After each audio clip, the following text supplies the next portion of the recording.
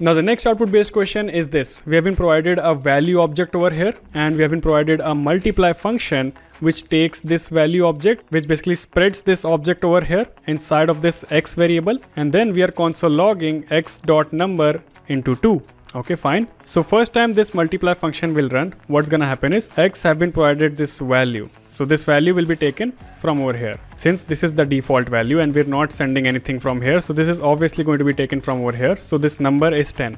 Okay, fine. And since we are doing this spread operator over here, what this will do is this will not give it the reference to this original object. This will simply clone the object over here. Number equals 10 and number into 2 is going to give us 20. Simply in the second call as well, this is going to give us 20. But in the third call, what's going on? We're passing this value right here, this direct object into this multiplier. So in this case, this will not take this default value. It will not take this default value. It will simply take this value over here and it will have the reference to that value. So now when we say x dot number into 2, this will print 20. But now what has happened is it has modified this number inside of this object. So the next time that we call this value with this is going to print 40. Because this number has been modified to 20 since we directly passed this value inside this params. So let's see the output. 20, 20, 20, 40. So yep, that is how it's done.